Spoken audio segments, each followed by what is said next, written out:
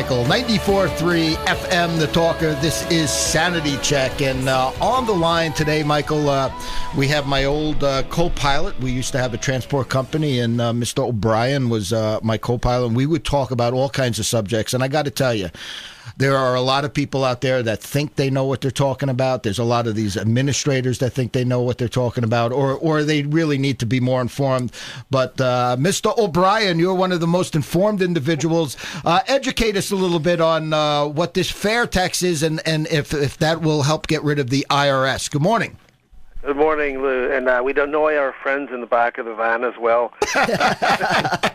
He's driving crazy. Yeah, the fair tax, I'm by no means an expert. I don't mean an expert. I've studied it. I've read about it. I don't spend, I have friends who read about it every day. They're proselytizing every day. But what it would do is it would eliminate the income tax and all the federal taxes, with the exception of excises, imposts, and tariffs, because those are constitutionally authorized. It would repeal the 16th Amendment.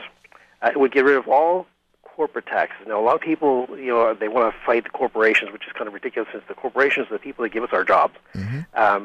What would happen is, instead of the corporations being unpaid tax collectors, because they don't pay taxes, they collect them for the IRS, they would eliminate all the costs, the waste that companies, all the waste that the companies incur by collecting taxes for the federal government.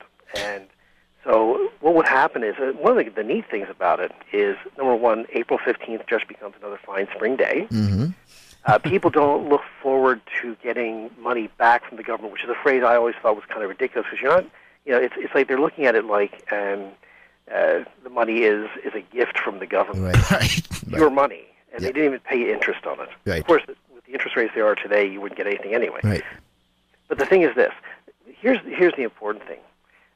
People spend an inordinate amount of time in fear, because of the IRS. Yes. This is a Gestapo organization. They have extra constitutional powers. I mean, you think about it. What agency of the government can go in and get your bank account without a warrant? Yes.